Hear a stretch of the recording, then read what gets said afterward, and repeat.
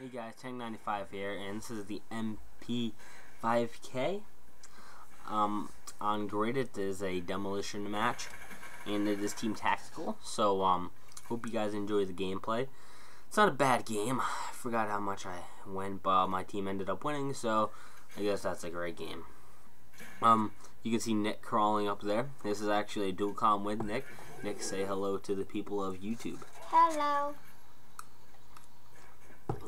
Why did I pick up a FAMAS? What a tryhard. This game's pretty basic, you know, it's a demolition game. And I was playing on grid not too long ago. Team deathmatch, team tactical, basically the same thing. And Nick and I were playing, and it was just me and him and 4 other guys on the other team. And I was looking around, just looking and looking. We went actually 3 minutes, not even seeing the enemy team, in no first blood. We ended up finding them all hiding in the back brush of grid, laying on top of each other, waiting for their prey to come around the corner. Seeing this, I just had to say I hate Black Ops. We ended up rage quitting after a few minutes because these guys would just lay there and camp out their kill streaks, and it ended up I would kill them all with one clip of magazine, because that's all it needed, because they were all right on top of each other. And I actually took them out with a handgun at one time. They were cold-blooded and silenced weapons, and they were AK-74s, so I don't even know what the hell was going on there. You know, where they're just having a little sleepover, slumber party in the back grid, just having fun, you know. That was just insane, you know. And my team ended up losing because basically they just kept on camping, and then they figured out, oh wait, if we all lay on top of each other, it'll only take one guy to kill us all. So they ended up spreading out, but they kept on playing in the back of that map for that whole game. And that whole game, I was getting frustrated because no one wants to play with a bunch of just campers who sit in the woods. That's not fun. And then, was it Nick? Yes, Nick. Today you were playing free-for-all on Modern Warfare 2. Is that correct? Yes. And he was playing this free-for-all. He came out with a pretty good start. He came out in the lead. And what we started noticing was, oh look, it looks like I have gold camo. I don't. That was actually dusty camo. What I actually he started noticing, and we both started wondering about this, is we saw these guys. We were like, what's happening? And we found them, and they were camping. They were not just camping, they were boosting with tactical insertions and everything. And that ended up, they got all these kill streaks, AC-130, Pavlos. I'm a boosting expert. They brought in the works. And Nick, I was like, Nick, you might as well just rage quit, because you're not going to win. But Nick battled it out. He kept on in there throughout their kill streaks. And these, 2 boosters, guess what? They lost. Nick came back and won it. It was the most epic clutch performance gameplay I've ever seen in free-for-all. And he came back with the M4A1 and he clutched that win. Which, against boosters in free-for-all, usually you're going to lose that battle. But guess what? He won that battle and he came back strong. And I hate boosters. that was the most epic performance I've ever seen out of him in a few months, actually. Look, I'm actually camping. I'm protecting the objective. Sure you would. That's objective gameplay. Objective On YouTube, camping. On YouTube, you see all these YouTube commentators and stuff, all the big ones too.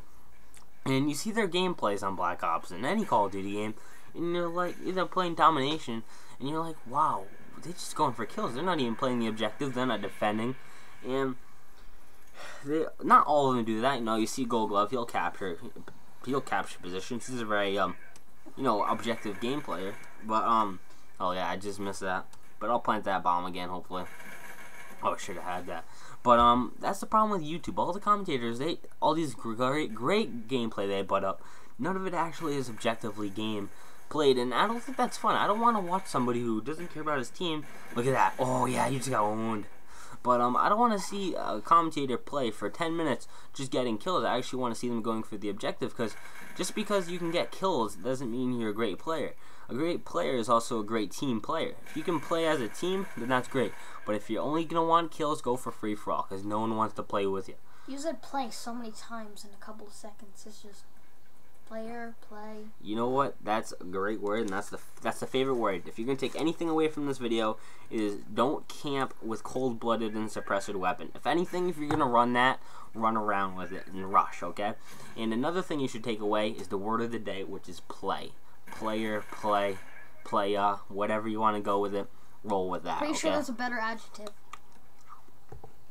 Okay, now calm down. I think I played the objective very well. And a few times in this game, you're going to witness me actually stand there aiming down sight on doorways.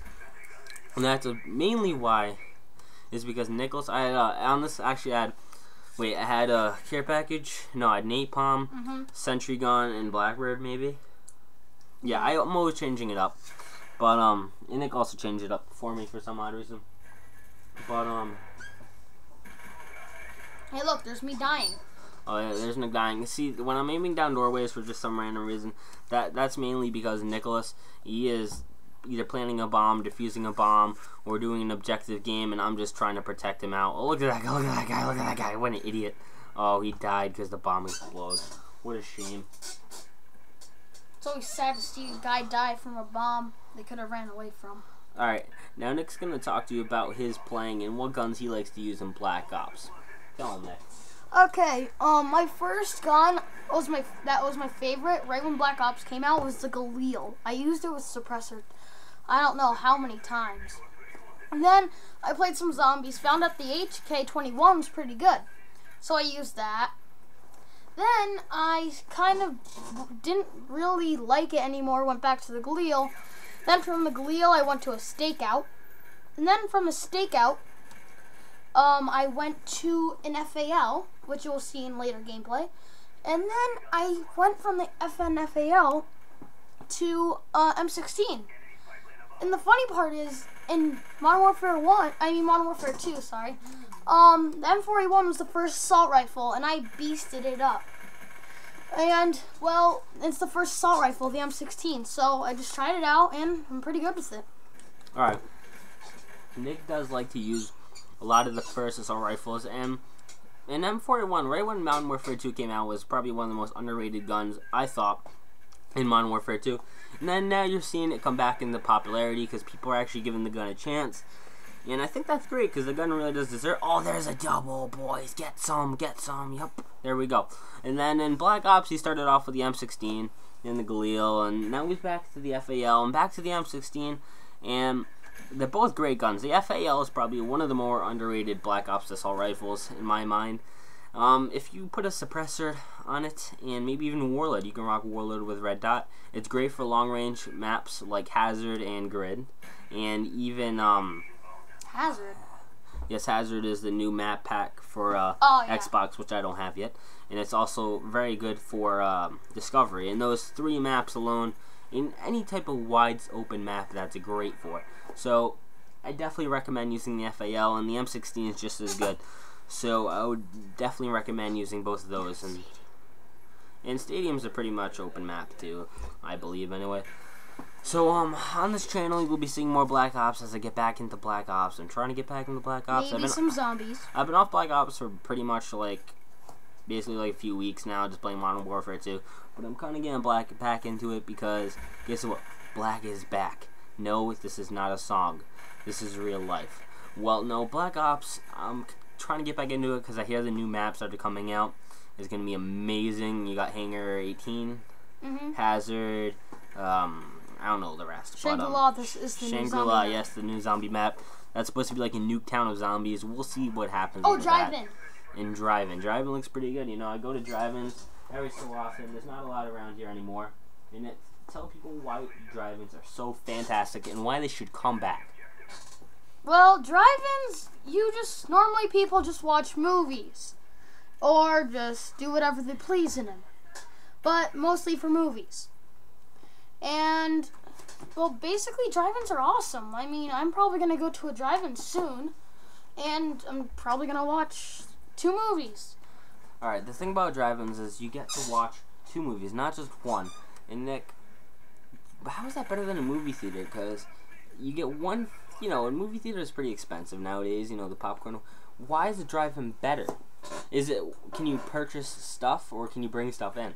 You can bring stuff in. And that's just great because I know every time I go to a movie theater, I'm just spending money. I don't think they can hear you. Just tell you. Because you're kind of far away from the mic. Alright. Well, look at that. Look at that. This guy is so bad. Look at this. Look at this. long range, but wait, don't got C4. You know, when I go back to actually watch my full gameplays, Hey, look, I actually noticed everything I missed. Like, the one time there was actually a guy running alongside me in this video, and I came back upon that, and I was like, what am I doing? I don't know why I didn't kill him. And I think that's the good thing also about having your gameplay here, is so you can see that. This is kind of an awkward silence moment. Nick, you can continue. Hey, look, kill. We all love kills, don't we? Well, I just have to say one thing. Kind of the stakeout reminds me of the striker.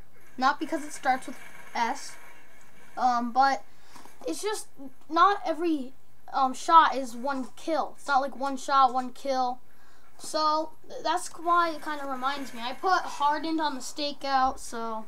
Alright guys, in the next few weeks you'll be seeing some more shotgun clips from Modern Warfare 2 and secondary clips. I promised you guys I'd put some more up, and I got some decent response for it. So what you're going to be seeing a lot of the Ranger. When I get dual akimbo for that, I'll show you guys that, and I'll show you why it's such a great weapon to have in your arsenal. And we're also just gonna have some I'm trying to get some AA-12, and the Spaz is gonna be the last gun. And I've been trying to work with the Raffica, but I don't know. Now Nick, why don't you tell people why you like the M4A1 so much from Modern Warfare 2? I just love the M4A1. It doesn't have that much recoil like some other guns. Like you see, Tan, name a sniper that has tons of recoil in MW2. I guess you could go with Barrett 50 cal. Mm-hmm. It's a pretty decent one. Barrett 50 cal is supposed to be one shot, one kill. It is most of the time with FMJ. It is. But with the M4A1, it's also an assault rifle, so you can get like double kills, triples, and quads, even. What I started to use, and I know this might seem weird, but when Modern Warfare 2 first came out, I never even touched the UMP45. I really didn't. I tried it out a little bit, but everybody was using it, and I was like, you know what, I'm not going to be a tryhard. But now, you know what, I'm good with it. I've been using it a lot. I put on FMJ, it's like 3 bullets to a kill, and probably the weirdest thing you've ever heard. Oh, look at that, look at that. Oh, that looked nice. I actually put a suppressor, because I like to feel like I'm running around, you know, not vulnerable, and no one knows I'm there. I think that's a great plus to it. But I also like putting FMJ on it, so I do keep that, you know, 6 bullet kill, and that's really nice, you know, few bullet kills, and I get tons, and I still feel like I'm invulnerable, like no one knows I'm there. And I think that's a good thing about the MP45. It is such a great weapon to get doubles and triple kills, especially when no one knows you're there, and that's, you know, that's just fantastic.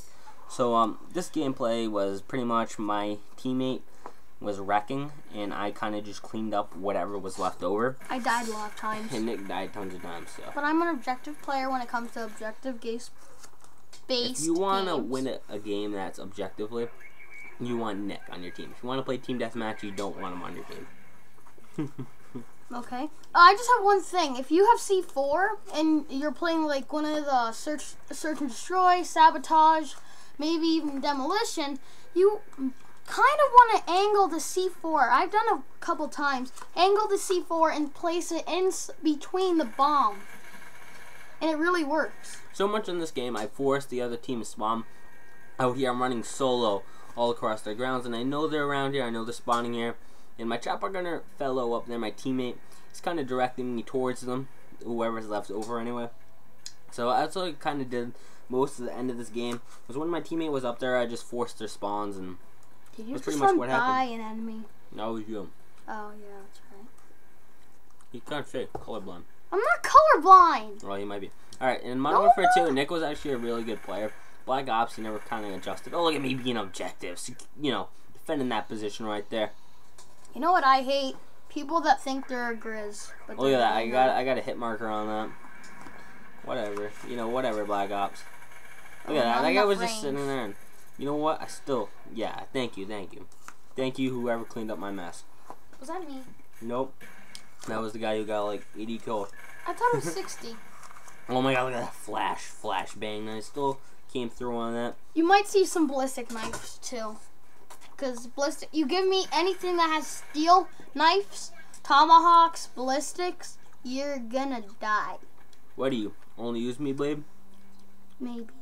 Alright, only use me blade's another YouTuber when he only uses blades as you do, and I don't really know if that's smart because I don't really know. I mean, it's very, you know, entertaining, but I don't know if you really. Oh, look at that! I was trying to use my napalm and I kind of just failed miserably. You got that right. I didn't really hit any of my high kill streaks in this game, but I'm gonna release some few games later this week that are all high kill streaks.